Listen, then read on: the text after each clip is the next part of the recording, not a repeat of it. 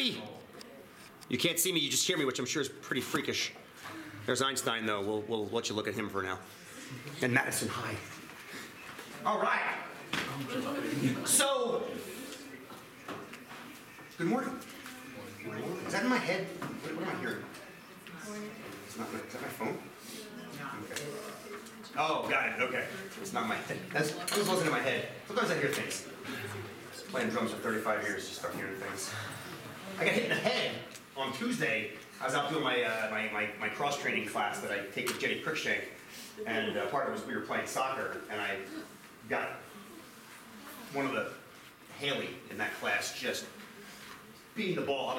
She was about where Isaac was, and I was here, and I said, oh! And it was one of those slow motion things, like I saw the ball coming towards my face, and then it beamed me in the side of the head, and it went, like I heard that high pitch, like squealing, like a T-Rex. And I hit the ground, and I was like seeing stars, and the next thing I heard my friend Jessica, who takes the class with me, going, okay, are you okay? Why are you yelling at me? Because my hearing went away for a bit and it came back. So I wouldn't be surprised if I did hear something.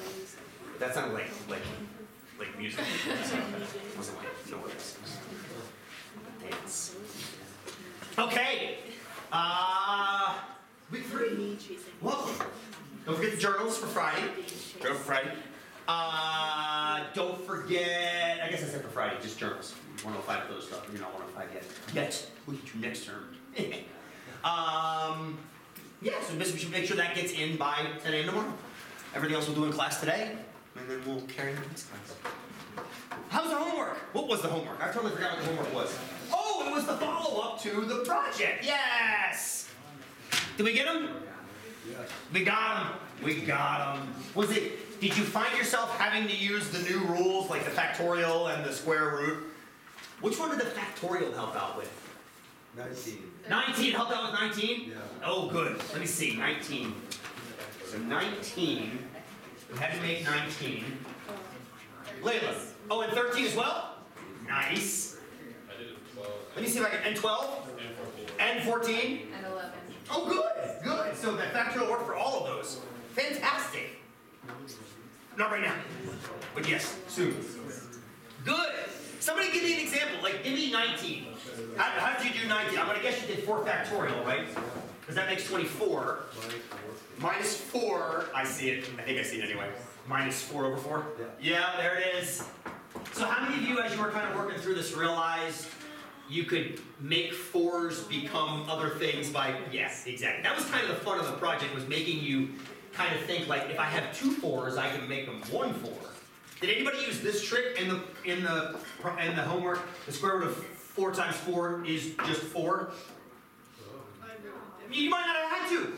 I'm just saying. I was talking through this with some other students, and they realized that because the square root of 16 is 4, but you can write 16 as 4 times 4, so that can become.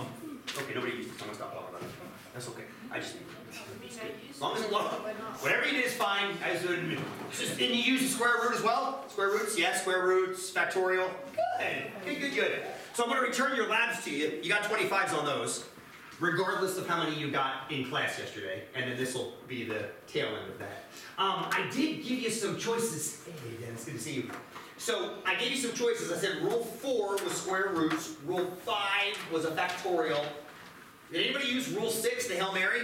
We did. We made a Hail Mary too. Like, I can't figure anything else out. I'm going to make up my own rule. It's fine.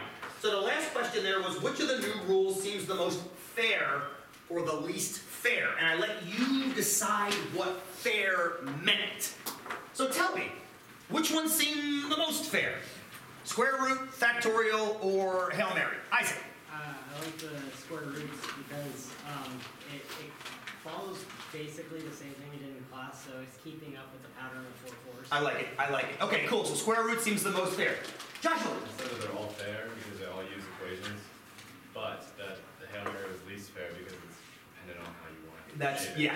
And that's why I put fair in quotes, because fair means different things to different people, which is why it's one of those subjective things, right? It's subjective. It's not objective. Like objective, 4 times 4 is 16. There's no wiggle around that. It's what it is.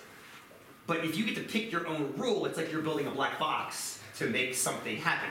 Which I'm not saying is a bad thing. That can be a good thing, mathematics. That's kind of how math happens, That it kind of, yes. It's also kind of a lot of other things happen. We have any guitar players in here? I feel like I've asked this before. Any guitar players in the room? No?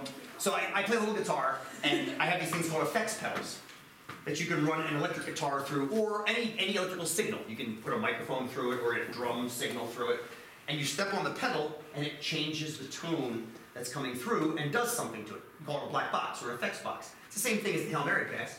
You can make a guitar sound like 3 guitars. Is that fair? Well, that's a loaded question. What does fair mean? Have you ever seen somebody use a looper pedal? When I say that, somebody's performing with a guitar, and they step on a pedal, and they stop playing, and you keep hearing what they're playing, and then they play something else, and then they stop playing that, and then you hear both things. So they record over themselves. Is that fair? That's a stupid question. What is fair? So that's why fair is in quotes. It's an interesting thing. Some people feel like using them is cheating, which I think is kind of crazy. Like if it's a tool, use the tool wisely. Good. Which one was least fair if you had to pick? Least fair. Joshua voted for the Hail Mary because it seems like you can just avoid math, but you also had a very good point. That's kind of how math got discovered. Anybody else feel anything was least fair? Jules, yeah? I couldn't really figure out Rule 5, so I didn't think it was fair to apply it. Oh, that's totally fine. So let's make sure we understand what Rule 5 is. Right. Let's make sure. Because I think Rule 5, I think at least the math of Rule 5 is in your journal this week, yeah? I think. It was the Journal 3, yeah. Yes, so it's for tomorrow, right? So let's make sure we understand what it is when you see the exclamation point. I'm going to write down a number with an exclamation point, and you're going to tell me what it equals. Okay? Or tell me how to figure out what it equals. So we'll go with that. Okay, here I go. Beginning on my own. Here we go. 3 factorial.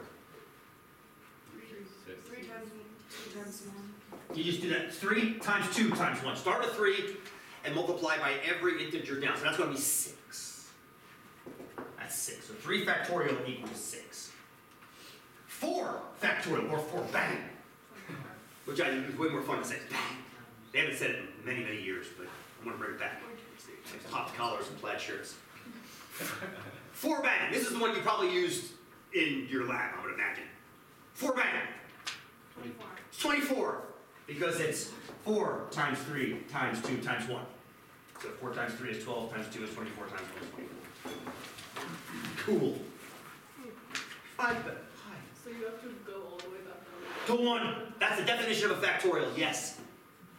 What's 5? That's 5, by the way. Sorry. 5 bang.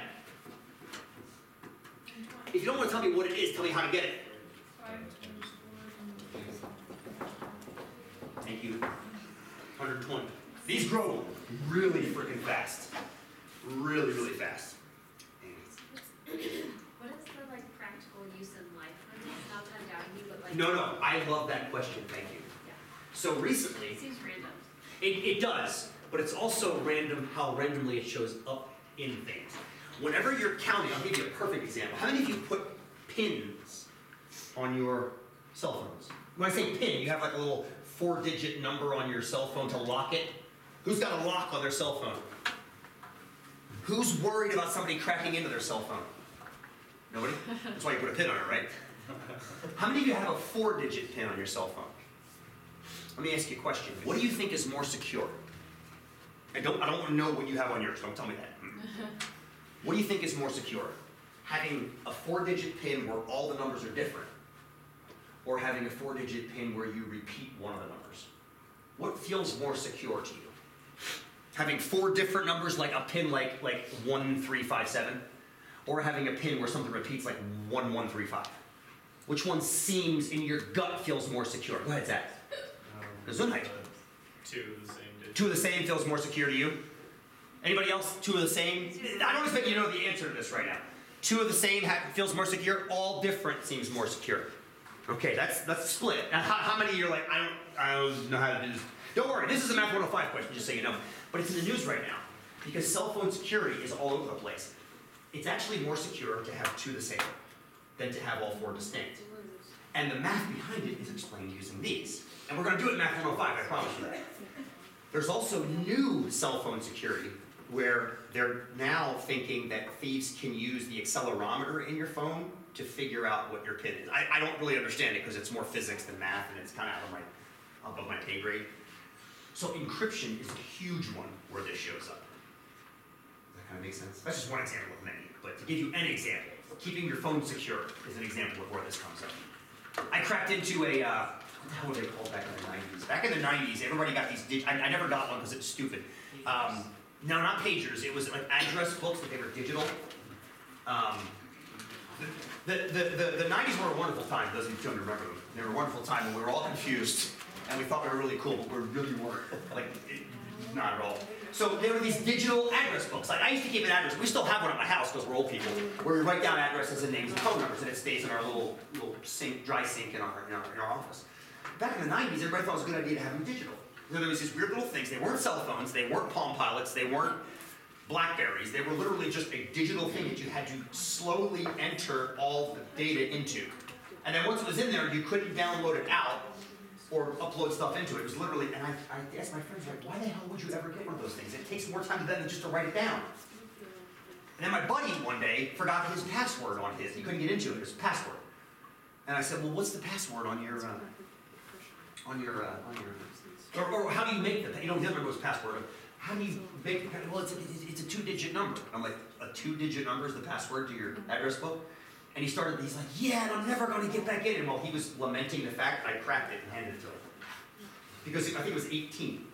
And he's like, how did you do that so fast? I'm like, it's a 2-digit password. There's only 100 possibilities. I started with 00, and I kept going until I hit it. It happened to be 18. You might want to change that. It's this math again. Literally, like all that stuff is related to this math. So we'll have some fun with it in Math 105. It's pretty rad. Cool? Great question, Ian. I appreciate that. Yes! Good? Let's have those bad boys and bad girls and bad homeworks. Yes. So A, yes, this is a very, very weird little lab, and that in itself is not useful at all, right? By itself, it is completely useless. But here's the thing, and I know that. Oh, I know that though. But how many of you kind of enjoyed cracking the code? Yeah, I bet you did, didn't you? You're so tight. You enjoy cracking the code because it's kind of fun. It's like a puzzle. Like, why do you do a puzzle at home? You don't get anything from that either, but you do. You do problem solving, yeah? You problem solve. And that's what this really helps you do, is it gets you kind of into that problem solving. And you're also developing tools that will use to solve more problems later. Awesome questions. Got them all? Okay, good. Let's get you a warm-up. I decided to make one more short warm-up. One more fourth. You're going to make 34 using 4 fours. And anything you want. Factorial, square root, normal rules, black box. I didn't mention black box, but if you want to use black box, no, you know what? Don't use black box. Because black box, you can just go 4 heart, 4 heart, 4 heart, 4 equals 34. That's too easy. So no black box, but use square root and factorial like one. How's that sound? There we go. And then I gave you an extra credit option. Extra 3 points. Make it a different way. What did I do? You didn't hear the first I did it. I'm deaf. I wanted to get the thing I don't have. Oh! We'll get one in my office. I'm sure I have more copies of it somewhere. I am too.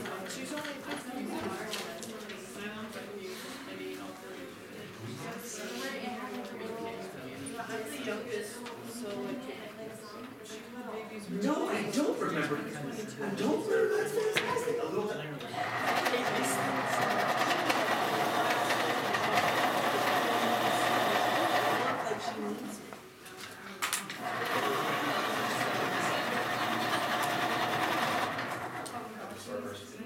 He's using the class, but I went to M&M's instead. I think it was my favorite. Absolutely my favorite. What's your least favorite? Everybody's least favorites are. That's why I like them so much. I think because there's always enough floating around for me to take. But pig is definitely the bomb, for sure. There we go. Friends. I would agree with that. I would agree with that assessment. You're welcome. Let me return some stuff. Hi. Same exact thing. Yes. No, wait, it didn't specify whether they had to be 4, so I think Oh, but that's okay. If you're going to use an exponent, it has to use only 4s. That's the whole thing. If you're going to have an exponent, you could put the 4th as an exponent. Or you could put 4 divided by 4 to make 1, but you can't put 1, you have to put 4 divided by 4. oh, no, I didn't do that. Well.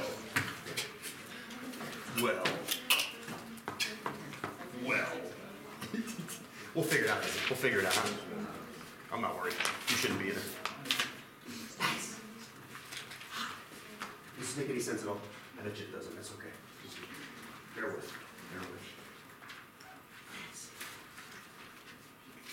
I'll get you all the stuff you got taken, okay? Yes, you will.